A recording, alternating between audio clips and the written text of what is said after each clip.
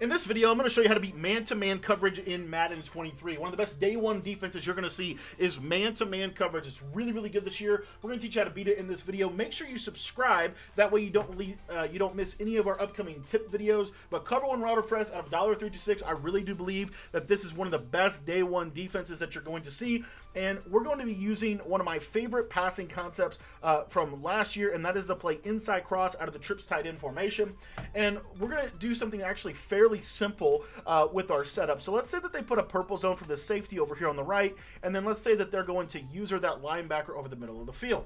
Our setup here is actually fairly simple. All we're going to do is we're going to slant the outside or the middle trips receiver. We're going to zig the inside trips receiver. We're going to put the tight end on a smart routed in, so you don't need hot route master. We're going to smart route the solar or the outside trips receiver. For the running back, I like to put him on an out route, but you don't have to. You could actually block him this year or put him on a wheel. Those are all things you can do with this concept. But what you're going to see here is this tight end dig is really, really good. I can aggressive catch that right over the middle of formation really, really well. That basically has to be usered. Now, another really nice benefit of them having to user this tight end drag is, or the tight end in route all the way across the formation, is the fact that in a second you're going to notice that I can actually hit this skinny post if I have if they bump into each other. There I have to check it down at the tight end.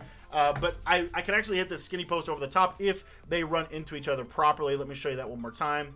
So again, here you'll see that the skinny post is really good, especially if you smart route the skinny post. That does help it a little bit. And then we'll also show the out route in just a second. Obviously, the slant is really good. They have to user the slant as well. Slants are a universal man beater, have been good against man coverage for years. So this is another great feature of this concept that we can beat man there as well. So they have to have two purples, and they have to be in the middle of the field for the quick slant and the quick into the tight end. There's just a lot to cover, and it's really hard for the user to cover all of this grass.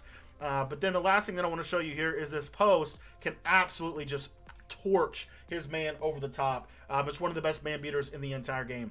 I want to thank you for watching this video, guys. We're going to be breaking down a full ebook on the trip side information here in the first couple of days of Madden 23. I believe that it's going to be the best offense this year. I got a ton of ebooks planned. Another thing that I want to let you know before we go is if you're in the Patreon membership, you're going to be getting access to our Madden 23 Blitz resource guide. That's going to teach you how to blitz out of every single formation in the entire game. So a lot of really good stuff coming from our Patreon members early.